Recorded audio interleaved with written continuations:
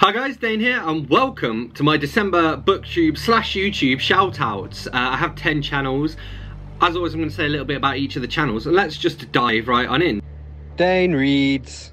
So up number one we have Mindy's book journey. Mindy reads a fair amount of horror, but she reads a lot of other stuff as well. She does a lot of readathons. We were chatting recently about Joseph Heller because I really enjoyed Something Happened and she really enjoyed Catch-22. So we were talking about doing a reverse buddy read where I read Catch-22, she reads Something Happened, and then we kind of compare the two from there. So hopefully we'll do that soon.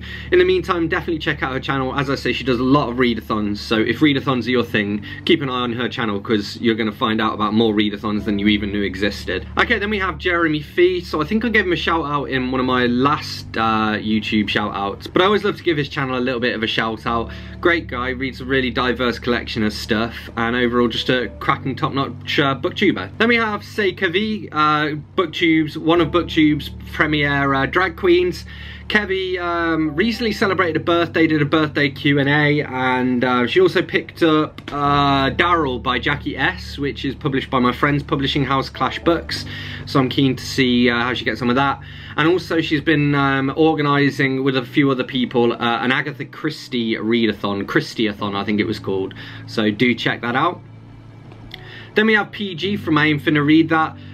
Really interesting guy. He's like clearly knows his stuff and what he's talking about. He also films in some pretty cool locations, so that's always fun as well. But yeah, he reads like what I would call like smart books. They're books that are going to make you think, you know. So if you're looking for that kind of read, definitely check out PG's channel.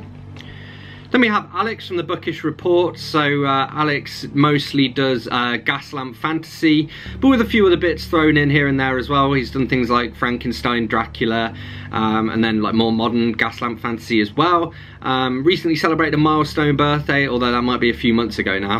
And he's also an author as well, so he's been in a few of the AuthorTube anthologies that I've been in. I've really enjoyed reading his work. Then we have Joel Swagman. So Joel and I are currently in the middle of doing a buddy read of the Wizard of Oz series. So we're doing one book every 2 weeks, hoping to get through the full series together. I'm kind of hoping I can convince him to keep going after Frank L. Baum's death when they just carried on making Wizard of Oz books, but we'll see. But yeah, Joel, great guy. He keeps an actual book blog as well, which so do I, which not a lot of people know, but yeah, so he's been sort of in the blogging community for a good, at least like 15 years, I think now, and fair play to him.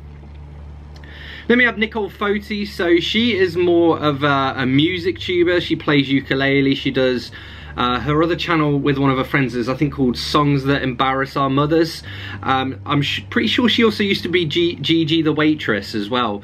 I think I actually discovered her through Reckless Eating's YouTube channel, and I've just been sort of following her stuff since. And yeah, she comments on a few of my videos here and there and is also a keen reader, so shout out to Nicole. Then we have The Archive, Graham Quigley. Graham's a lovely guy from Scotland. Reads a nice variety of stuff. He also does some like middle grade and some YA here and there, as well as some like more heavy duty sort of adult fiction too. Just again, another one of those readers who reads a wide variety of stuff. Then we have Attention with an exclamation mark. His videos are always really fascinating. I love his tag videos. He puts a lot of creativity into those. He also does some really good discussion videos and has covered things like Albert Camus quite a lot, who I've been getting into this year. So it's been a lot for me to love there.